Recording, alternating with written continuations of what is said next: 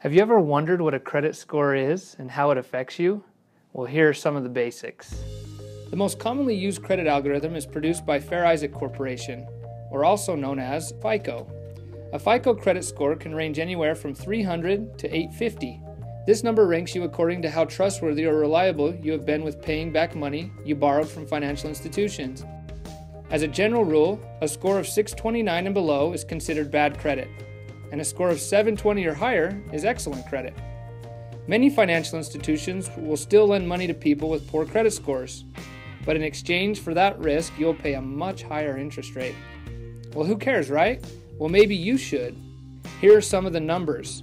Let's say you wanted to buy a home for $250,000. Someone with a good credit score would have an interest rate of around 3%, and someone with a lower score would be around 6%. Throughout a 30-year mortgage, the person with a bad score will pay approximately $400 more per month, and at the end of the 30-year term, they will have paid $160,000 more than the person with good credit. Let that sink in for just a second. So now that you know what a credit score is, do you know what yours is? It's a good idea to occasionally check your credit to make sure there's no fraudulent activity and to make sure your credit's trending in the right direction. You can check your credit report at annualcreditreport.com once a year for free. And if you want to see your credit score, you can purchase it for a small fee. Do you still have questions?